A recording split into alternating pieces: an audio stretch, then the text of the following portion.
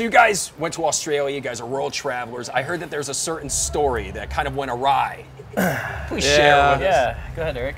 Okay, so the first night we played, I think it was Sydney, right? Yep. We're playing, no, Perth. It's Perth. You're right, yeah. So we're playing, damn right I'm right. We're playing Perth. And halfway through the set, I'm just walking across stage in between songs and get smoked in the face with a boot. And I was livid. I was like, what the insert word. I'm going off. Like, what the hell? Who the hell threw this shoe? Who threw this shoe? Like, using other choice words. But in our ear, I didn't know what happened. Everyone else is like looking around like, what the hell? Right. Our crew, who's Australian, they were in our ears. They were telling us like, hey, that's a good thing. It's a good thing. It's a good thing. So they said, you got to put the beer it's a in good the thing. shoe. It's a cultural thing when you get hit in the face yeah. with a boot. So like you're yelling at them saying like, who threw this? And everybody's literally cheering like, yeah! There's just such a cultural divide there.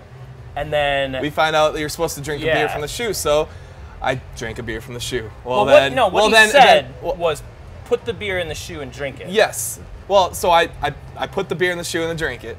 This happened 4 more times on this tour. So I've done now 5 shoeies. And then at the end of the tour, they told me, hey, you know, you weren't supposed to pour the beer into the shoe. You're supposed to put the bottle in the shoe and drink it from the bottle. So all 5 of those nights, I actually poured the beer in the shoe, took the shoe, drank it, tossed the shoe back in the crowd, and people lost their shit. So I was like, oh, okay, that's what you're supposed to keep doing.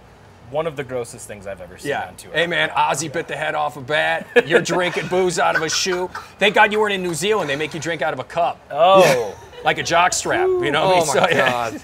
No, thank God I had a lot of Listerine and what do they call that? That foot, like Lotrimin? Yeah, yeah. that was athlete's foot in your throat. Gargled a lot of Lotrimin after Get this guy some Tinactin. Yeah.